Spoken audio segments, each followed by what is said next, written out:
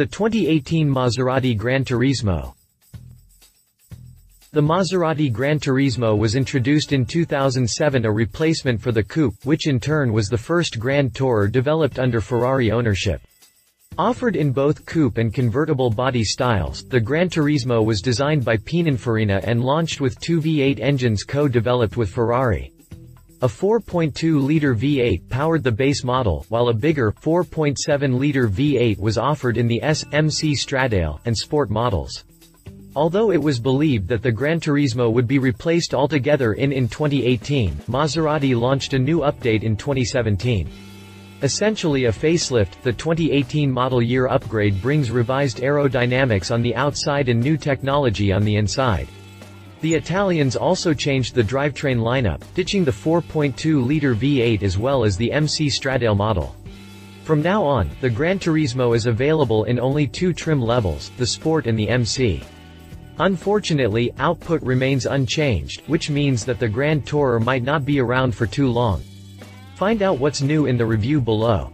Continue reading to learn more about the 2018 Maserati GranTurismo. Official video. Exterior. While it remains highly familiar, the GranTurismo sports a number of significant changes for the 2018 model year. While it remains highly familiar, the GranTurismo sports a number of significant changes for the 2018 model year. These are more noticeable up front, where the bumper has a larger, hexagonal grille with a shark nose profile and a chrome frame.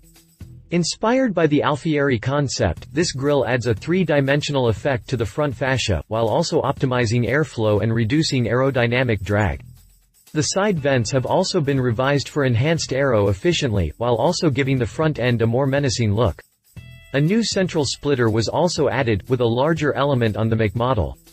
Overall, the new front bumper and redesigned air splitter reduce aerodynamic drag from 0.33 to 0.32.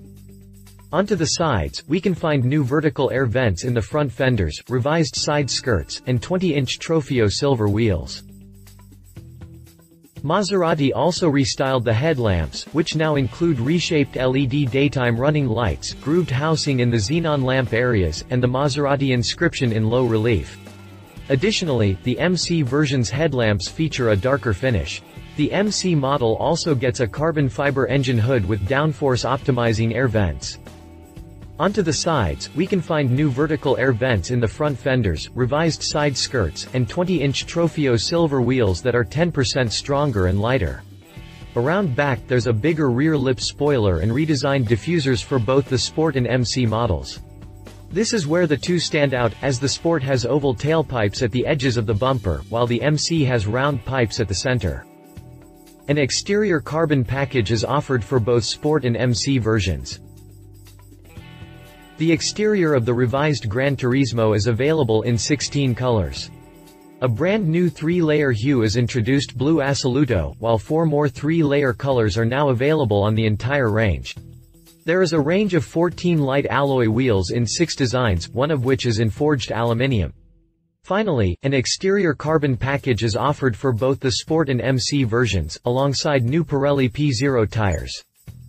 Exterior dimensions. Interior. Updates include a revised center console with fewer buttons, a rotary dial, and a new 8.4-inch touchscreen. Revisions continue inside the cabin, starting with a more sculpted design of the passenger-side dashboard. The Poltrona Frau leather seats with integrated headrests remain standard, but Maserati now offers high-fashion style stitching for the leather and Alcantara surfaces. There's also a revised center console with fewer buttons and a rotary dial, and a new 8.4-inch touchscreen for the infotainment system.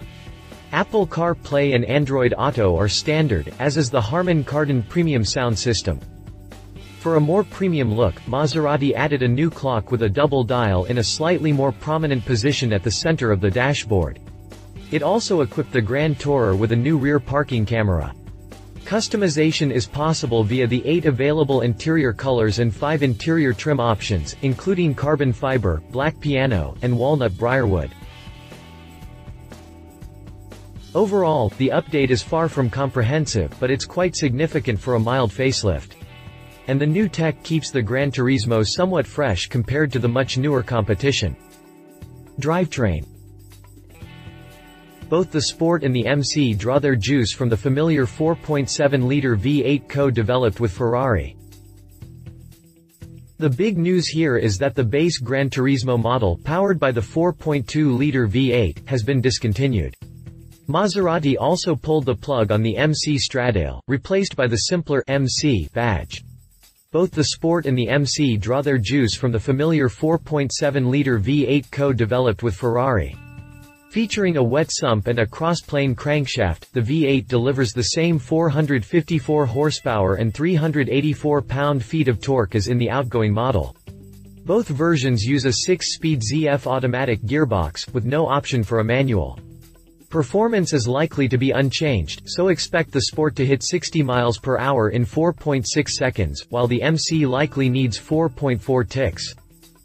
Drivetrain specifications. Prices.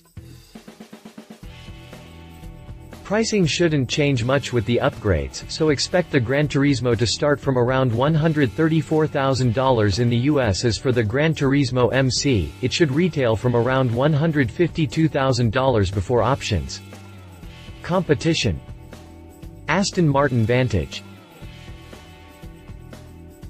The GranTurismo is old enough to be considered a classic in the Grand Tourer market, meaning we can compare it to another modern classic, the Aston Martin Vantage. Already 12 years old as of 2017, the Vantage isn't exactly fresh as far as new cars go, but still has what it takes to give its competitors a run for their money. The timeless design, the well-crafted interior, and the diverse engine lineup make it a solid option.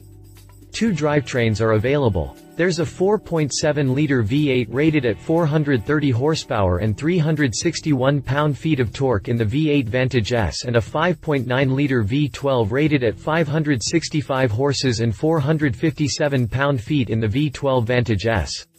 The British Coupe is obviously quicker than the Maserati in V12 guise, needing only 3.7 seconds to hit 60 miles per hour from a standing start. But the Aston Martin is also more expensive, retailing from $190,000. Find out more about the Aston Martin the 5th 12 Vantage S here. Ferrari California T. Introduced in 2014, the California T is a much newer proposition. And even though it's more of a facelift to the 2008 model, it has new styling cues, an updated interior, and more importantly, a brand new engine. The Italians replaced the old, naturally aspirated, 4.3-liter V8 with a twin-turbo, 3.9-liter unit, and output increased to 552 horsepower and 557 pound-feet of torque. Mated to a 7-speed dual-clutch gearbox, the California T reaches 60 miles per hour in around 3.5 seconds, to go with a top speed of 196 miles per hour. A cool feature is that the California T is actually a hardtop convertible, meaning that you get the benefits of both the coupe and convertible body styles. Priced from $207,000, the Ferrari California T is the most expensive vehicle in this comparison. Learn more about the Ferrari California T here. Conclusion. With 10-year-old cars considered outdated in today's market, it's only natural to ask yourselves, why would you buy a GranTurismo? Especially with so many newer propositions available. Well, the fact is that the GranTurismo is rather unique. It's one of the very few to still have a naturally aspirated V8, it has a unique, race-inspired exhaust note, and to be honest, it's still gorgeous to look at. It's also a good way to stand out from a pack of Ferraris and Lamborghinis with a car that's less ostentatious. The upgrades for the 2018 model year are also pretty cool, from the sportier exterior to the new technology inside the cabin. Sure, a bit of extra power would have been nice, but I guess it's a sign that the current GranTurismo won't be around for long. Love its significant upgrades inside and out, cool alternative to a Ferrari, still gorgeous. Leave it, no changes under the hood, brand new competitors underway. If you liked this video, please share your thoughts in the comments below and don't forget to hit the subscribe button.